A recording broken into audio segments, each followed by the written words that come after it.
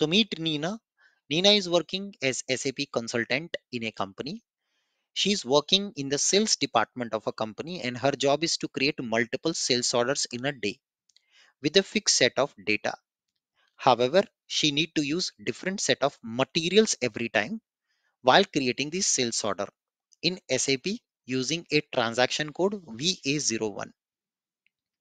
These materials comes from the Excel file. Yeah, they come from Excel file. We would like to help Nina by creating automation of sales order application to reduce the manual effort. To reduce the manual effort. So that is our goal. So let me show you what Nina does on day-to-day life, and then I will show you the automation of the work, what she does and what she want, and then we will help her to achieve that. So let me head over back. So this is the GUI screen. By the way, if you are looking for a SAP system server access to practice this scenario, you can shoot us an email on server@anubhavtrainings.com, and then you can request for a server access from our team. So that is what you can actually do. Having said that, this is how the GUI screen look like, and I will now enter VA01. That is the standard transaction code. So the best way to design an automation is first run through the transaction manually. Yeah, run through any transaction manually first, and then you should go and design your automation. So here I will enter the order type, sales organization, distribution channel, division, and press enter.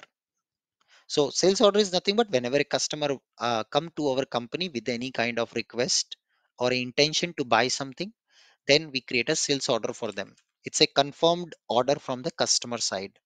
So we need to enter sold to party, some company, yeah, ship to party. So some companies, let's say IBM is my customer who buy 10,000 laptops from us, but the headquarter is in US, but they would want me to ship these all these laptops to Mumbai office, right? So that is ship to party.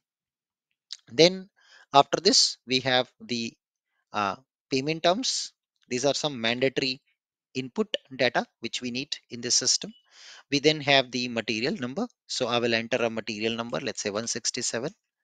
The material quantity, let's say I want to order 2 pieces, and unit of measurement is piece, yeah, piece, like gram, kilogram. So that's a unit. So this is the basic data, and I click on save. Then I'll get a pop-up to confirm the order, and I save, and a order number gets created at the bottom. You can see here. Fantastic. So this is the process what Nina is doing manually in her company every day. So this process we would like to automate using SAP GUI automation with SAP Build Process Automation through a recorder.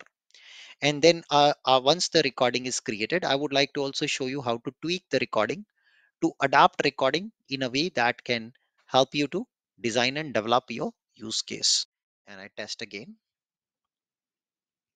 So it should be able to read my Excel file correctly. So it should retrieve the material information from my Excel file and begin my automation.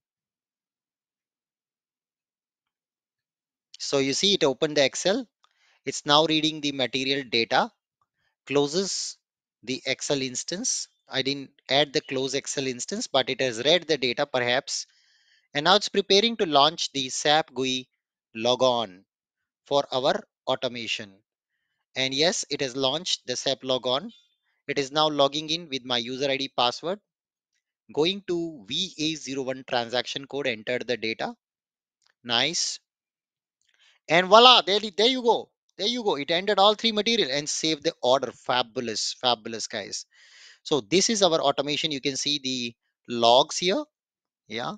All the three records were entered in the SAP logon one by one for the materials. And that's the true power of automation. Imagine if Nina has to do this entire process herself, how much time she would be end up spending to achieve this. That's truly amazing. So that's the benefit of working with the automation when it comes to working with SAP GUI automation with SAP Build Process. Superb. So I hope you enjoyed this video. So you can also go ahead and try the automation for any of your favorite GUI transaction in your classic ABAP.